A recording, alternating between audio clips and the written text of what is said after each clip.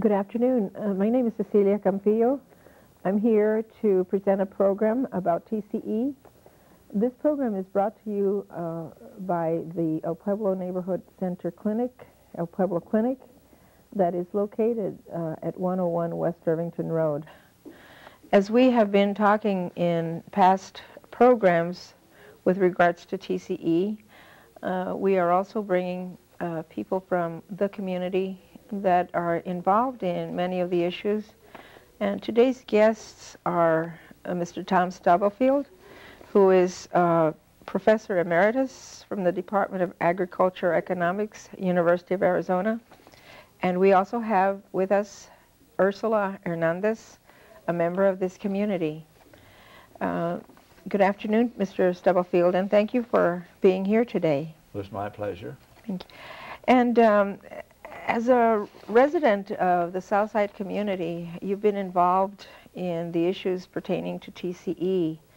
You have many titles as member of the UCAB, member of the HAB, past president actually of the Health Advisory Board, and now current co-chair of the Community Advisory Board, Unified Community Advisory Board. Can you tell us a little bit about, first, and including the TCE subcommittee, can you start with TCE subcommittee, explain how you got involved with that?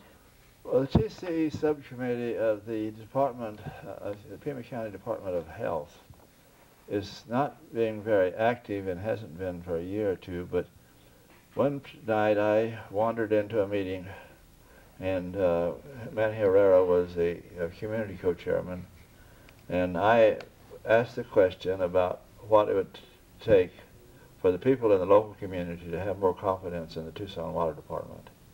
And out of that, I became, Manny appointed me as the community representative to be a liaison with the Tucson Water Department. And then I became involved in overseeing some surprise tests made at the water that had been treated at the TARP plant. Mm-hmm. Now, as a member of this monitoring team, what is it precisely what you do in this surprise water testing that is being done? Well, what we do is that we obtain the necessary bottles to have the water, or to take the water samples in, and without the city of Tucson knowing when we're going to come to see them, we come out and say, hey, we're here to take a test. Let's get to going on it. And so we sit and take the test that's needed to determine what the quality of the water is. And this then, after the samples are taken, we take a sample to an independent laboratory to have it tested. And the Tucson Water takes their samples to their laboratory. And after it's over with, we compare the results of the two tests. And this is to check the TCE parts per billion, is this correct? Well, really what it's for is to check to see that the Tucson Water Department is making accurate analysis of the TCE in the water that has been treated at the TARP plant. Now this is measured, the measurement of that is in 0.5 of a part per billion. And in this, at that level, they cannot detect anything lower than that. They're not able to detect TCE at lower than 0.5 parts per billion. In all of our tests, we've got what they call well, anyway, it shows no contamination. No detect. No detect, that's what I wanted to say, no detect. And so that's safe drinking water that's being currently sent to the northern part of the city, right, to the northwest part of the city. The water is being sent to two different areas. One area is west of the area at Grant Road and Silver Bell. The other one is the area north, just north of the Speedway, about 4th or 4th Avenue, in that area there. And these the two areas that's being sent to. Now we have 2 representatives, one from each area, that come in and see the tests made, see the samples taken, and then they go with me to take the samples to the independent lab. Very good, and very important task that you have, Mr. Stubblefield. Well, I might say that we've made taking 15 surprise tests. Out of this, we have not had any detect, and this has been starting in 1994. Very good, very good. And that's good news for our community, because we all want to be sure that we're drinking safe, clean and safe water. Yeah, but I want to make one thing clear. Somebody used to say abundantly clear or something like that, I think, that we don't drink the water that comes out of the TARP plant. The people, and as you say, in other areas of Tucson, although about 10% of the total water drunk in Tucson comes from that plant. Right. Our side of town, as we understand, is receiving water from Aber Valley. Yes, right. So it's an exchange type of water program that we're having right now. As a member of the UCAB, and can you explain what that acronym stands for? And as co-chair of that committee, what is it that you do? Well, the acronym, or the name, is the Unified Community Advisory Board to the International Airport Superfund Site. And what the possible responsible parties, people that have, organizations that have could have contributed at least to the TCE contamination. Whenever they have to come up with the methods of removing the TCE from the underground aquifer. And in doing this, in these methods of removal, they present them to the public. It's by law that they have to present the methods to the public. Now, originally, we had a situation where all of the PRPs, as we call them, had to do it individually. Well, the Unified Advisory Community Board is set up so that the 4 or 5 PRPs that might be involved. Can you briefly give us the names of the PRPs so people can understand? There's the Tucson Airport Authority. There's the Hughes, Air Force Hughes. No, that's Air Force Raytheon now. There's Air National Guard. There's Burr Brown. And then there's a couple of people, new ones that's coming involved just recently. Donald Douglas? Donald Douglas, and the other one, can you? I can't remember at this moment, but there is another one. Is another involved. Party, and this is lately in our newspapers. But when they have a proposed method of treatment to remove the TCE from the underground water, and the responsibility of these organizations is to restore that water, the underground water, to its original purity, original safety. And it's so to bring it back to drinking water level. And this is what their responsibility is. And they come before us and tell us how they're doing this on various contaminated areas. So it's going to take, in your estimate, quite a lengthy time before this is completed? All the cleansing of the water and the abatement in the soil process, cleanup process? I don't think we have time to get involved in all of this at this program. But we have one site that the EPA has decided that it's not going to be possible to clean it up. And they're going to have to monitor that 200, 300, 400 years, maybe. And maybe that we never will be able to get this thing cleaned. It may become some new method that will respond to treatment to it. But right now, they don't have a method that they can clean it up. I have one question that I'll come back and ask you that is tying into this conversation that we're having, Mr. Stubblefield. Right now, we're going to turn to Ursula, our next guest. Ursula is a member of this community, of the Southside community. She's also a patient of the TCE program at El Pueblo Clinic. The TCE program at Pueblo Clinic, as you know, is vigilant in the health issues pertaining to TCE and members of the community that feel their health was impacted because of TCE. I'd like to introduce Ursula and welcome her to the program. Thank you for having me here, Cecilia. And I just wanted to hear from you as a resident of the South Side. How do you feel about the enormous issue that's taken place over these many years, Ursula? You're a young woman, but you have been involved. Yes, I have, and not just myself, my whole family. And it's very sad.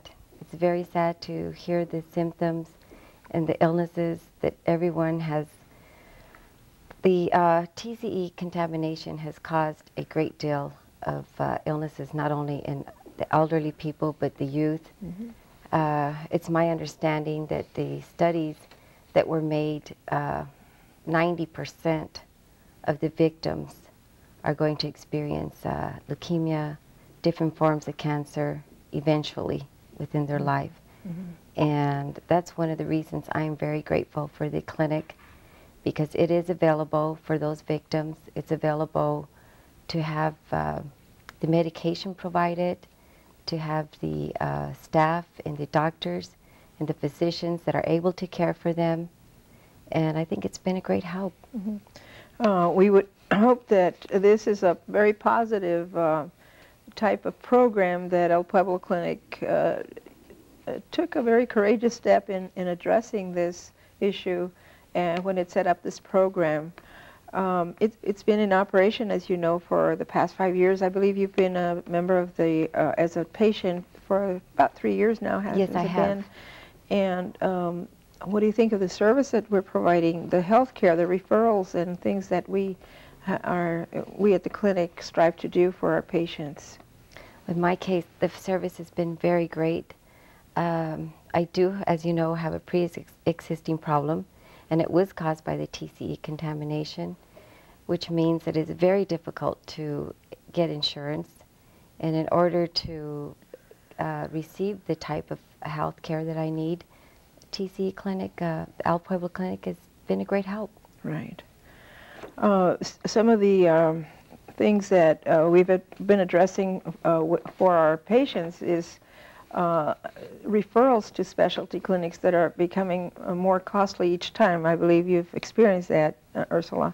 Yes, I have. And we are hoping that in the future there will be money for that clinic, for the program, so that we can address those serious illnesses and the very costly testing that is needed for our patients. And getting back to some of the questions that we had for you, what would you believe would happen if this program would no longer be funded? Because, you know, as you know, we've run into some funding issues and problems in the past.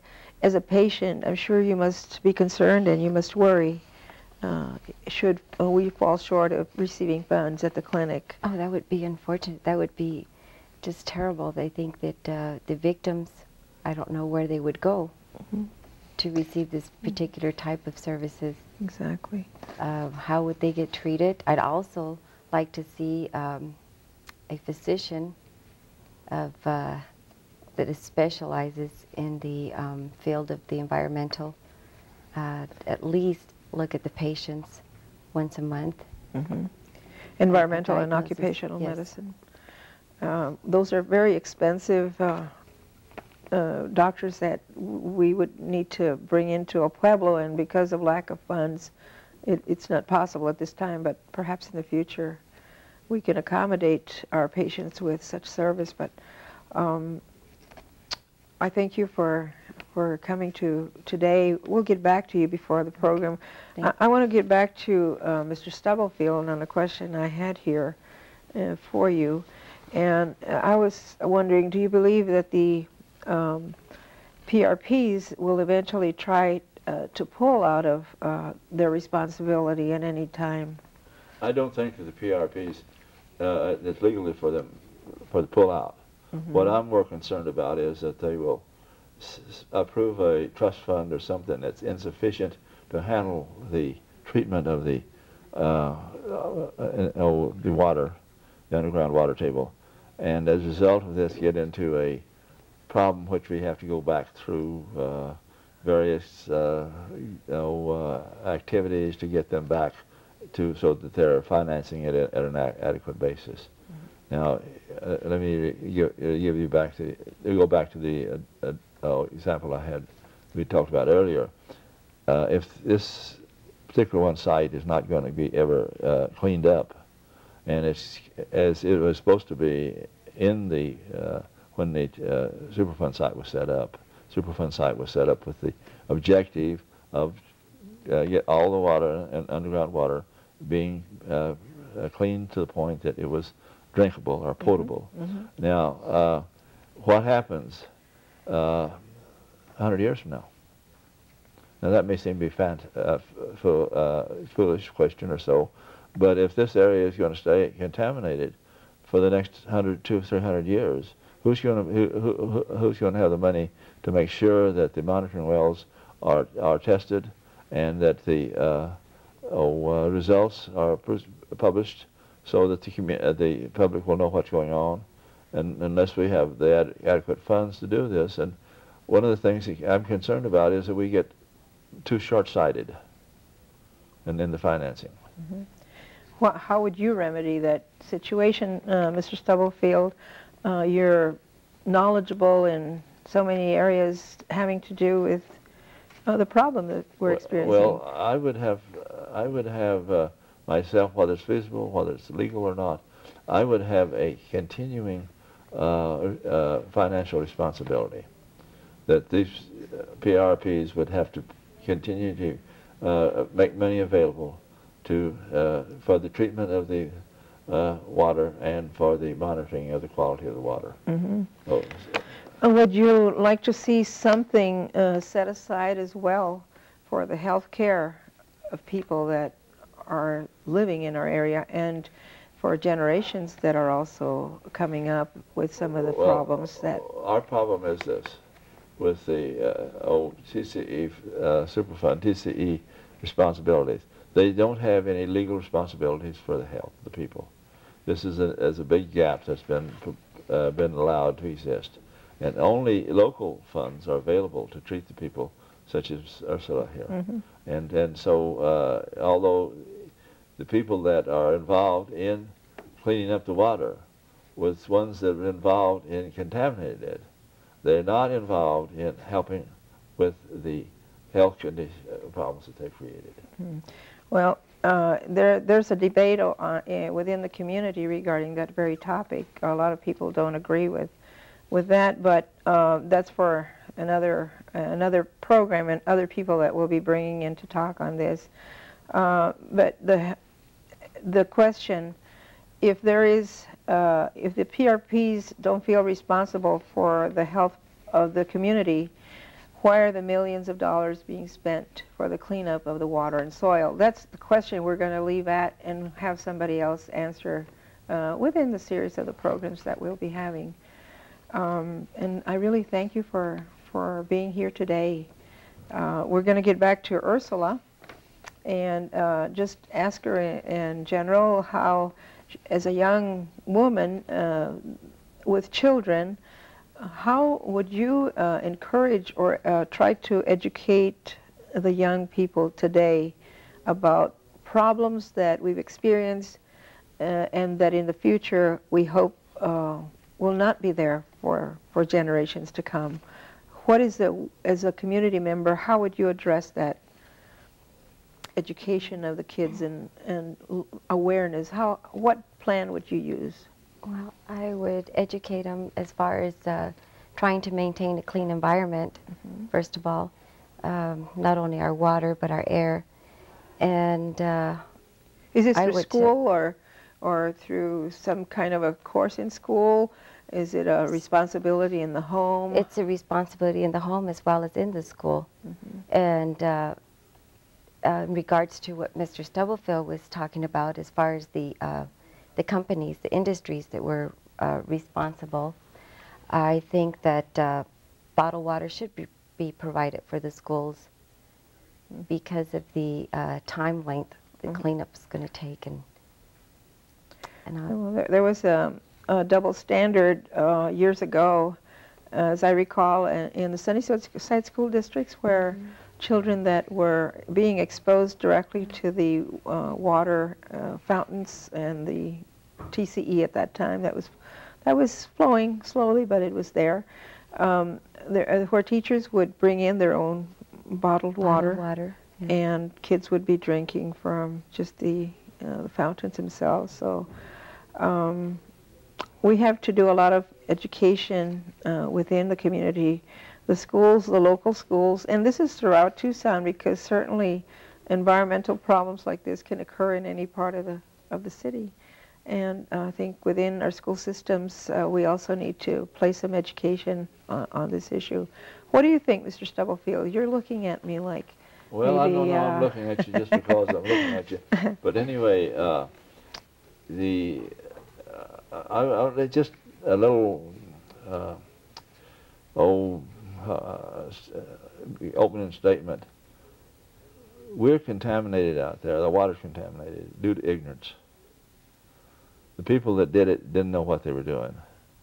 And it wasn't until they found out what they was doing that they didn't want to think about the cost of correcting it. And it hadn't been for the EPA, we would still be sitting here fighting about it. Now, that one thing we have is they're cleaning up that with the water environment, but we surely haven't done anything about cleaning up the health problem. Is that the responsibility then locally with the health department? No, I think... Where does it rest? I think it's since this is a result of a national, it was a result of a effort to arm our nation with airplanes and rockets and so forth, that it's the responsibility of the nation. I'm concerned, I believe, because the cheap use of the cleaner that they use to clean up the parts of the airplanes and so forth, which reduced the cost of building airplanes and so forth, was to the advantage of the total nation. And it seems to me like that through ignorance, which is no excuse, we have caused the problem of poor health and water contamination and so forth. That the federal government should be actually the one that's responsible to see that this health problem is straightened out. Would you then agree that there is some responsibility then from some federal agency to fund money to help with some of these community concerns, the health problems for one? I would say very directly that I never have felt anything differently. Because it seems like it's very unfortunate that we have to depend on the local financing to treat these people of health whenever the local situation wasn't at all involved in it. Exactly. Well, it was to the detriment of the community that we suffered all the negative impact on the south side. An area that's always been impacted by not only health problems, but because of the low economics and poverty and lack of employment in the community. The disparity that has always been part of the, in a poor area of town, and that occurs within all parts of the country. Where there's the poor, there's always the negative. I believe that the UCAB is doing a wonderful service to the community, local members of your organization, local members of the past TCE Health Advisory Board, members of the past Tucsoners for a Clean Environment, members of the clinic, the doctors that are addressing this problem. Those are positives. Those are things that we need to continue doing here in Tucson. Just pumping all this information out to the community, reaching out and trying to help our people that are living in these poverty pockets. If I may interrupt just a minute, I would think that we should be very, very happy with the fact that the local people have saw fit to finance the health treatment, in spite of the fact that they really could not be said to be responsible for it. Absolutely. And you're one of those troops. You're in first line in those troops, along with many people in the community that have gotten involved, including Ursula's family, including my family, including hundreds of families that support this issue and continue striving for good health care. Our El Pueblo Clinic is to be commended for the work it's doing.